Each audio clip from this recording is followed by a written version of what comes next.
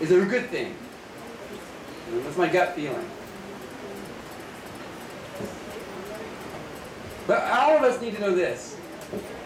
You're going to go home tonight and you're going to go after this lecture, after we pray and we all wraps up and whatever we do, you'll say, well, I was, okay, that's what he talked about. I got this, I got that, whatever from it. That's fine. But this you got to ask yourself.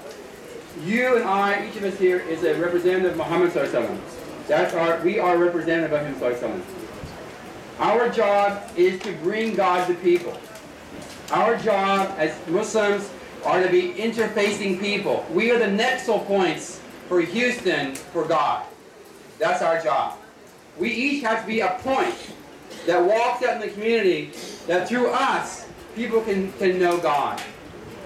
That should be our mission. That should be your function.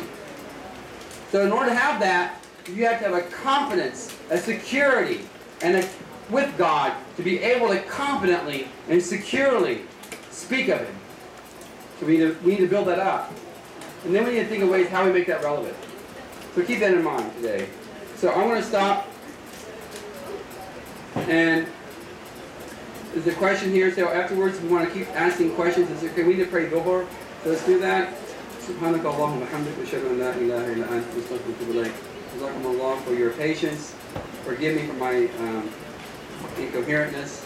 May Allah accept this. My intention was for His glory and for His sake. So may He accept that from me. And may Allah accept our prayers and help us to heal our community, inshallah. Jazakumullah khair. Assalamu alaikum.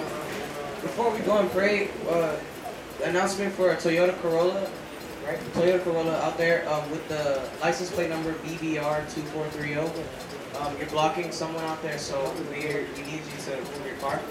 And falls low, we'll go and pray.